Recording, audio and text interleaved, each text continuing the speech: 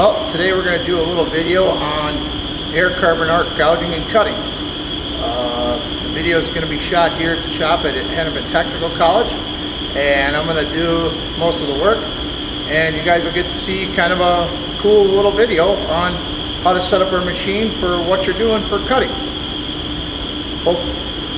Hopefully you'll enjoy it. Which is the machine we use down here at HTC to do our carbon arc work.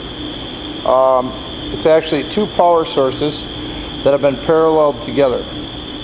And we'll get into a little bit more explanation here in a couple of minutes. The reason we use these two machines is because they're parallel together on the front.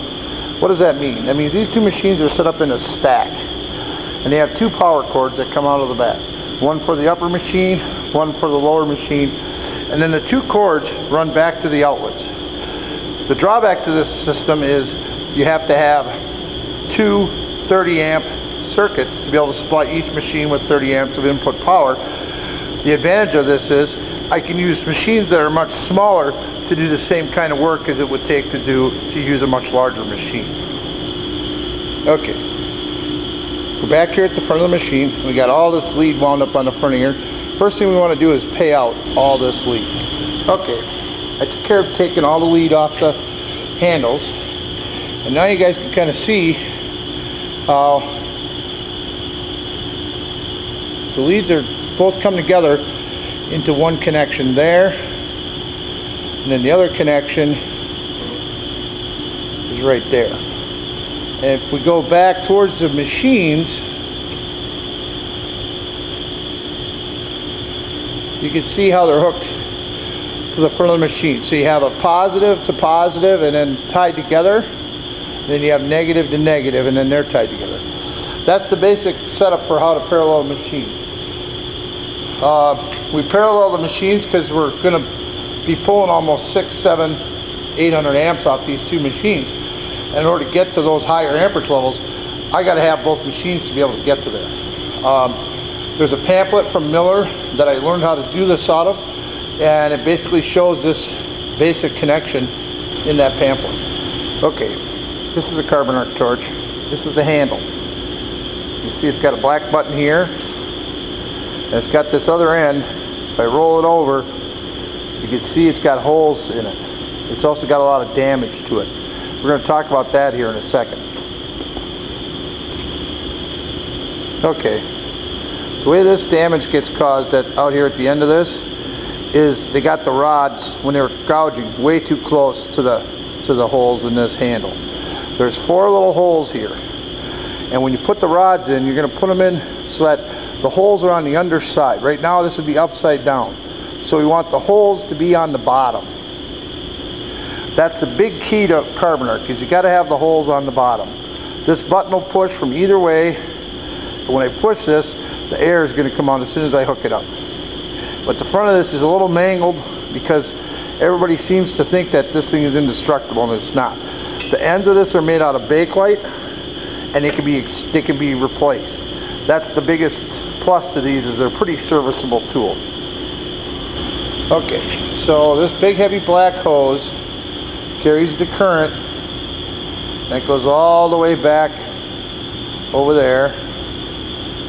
And it's got a big end on it where everything kind of ties together right over there. And you can see where the air hose comes into the back of that. This is what's known as a concentric cable. That shows up on a test, by the way, the concentric cable question. There's a cable within a cable, or a hose within a cable. All MIG guns are essentially concentric cables, just as a point of reference. But once you get this all set up, that connection becomes a bigger piece. Okay, so this is the connection that's under that little black boot. It's got a piece that brings a cable in, the power cable, and then it's got air that hooks to it. If this thing is ever exposed, it is a safety hazard. All the amperage that comes into the machine, that comes into the torch, comes into this lug right here. You don't want to touch this or leave it exposed. You will get a shock if you get between it and the work clamp. Okay. We really have two types of carbons that we use here. We have these flat ones that are kind of wide and flat. This will dig a kind of a square bottom flat groove, really good for washing, Really good for just taking different kinds of materials off. Makes kind of a square groove. And then we have round ones. These are pretty much what you're going to see. By and large out in industry, you're going to see a lot of these. Some of them have a hole in them. Some of them they're able to connect together. You can automate this process with a track. Done that. It's a very noisy operation. This machine in general is going to make a lot of noise. First of all, we're going to be using compressed air. Second of all, we're going to be using 2 power sources, and we're going to have them maxed out. So it's going to be running, it's going to be, everything it has is going to go into doing this process. This process will remove quite a bit of material. It is ideal for removing bad welds. It's ideal for putting in a bevel or a U-shaped groove on a weld. It'll do cutting, and if asked to, it can cut through something. That's a little trickier process, but it can do it. It really is designed for gouging and metal preparation. Okay, both machines are on. As you can see in this one, I got it set at about 400 amps. That's pretty much its maximum limit. The lower one is set to 375, which is its max limit. Now underneath this door is a little display, and this display is really hard to read. I don't think we'll be able to see it with this, but we'll give it our best shot. That's it. Okay, that little display is going to tell us something. If you push that button, we can cycle through that display by pushing those buttons, and what we want is we want to lock the contactor on, and we want to take out any kind of remote. We don't want it to be in any kind of remote control. The lower unit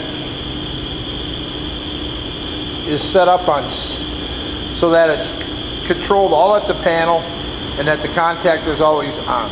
That's the big thing there. And the lower unit is maxed out as well. Okay, this upper unit, it needed to have the contactor closed.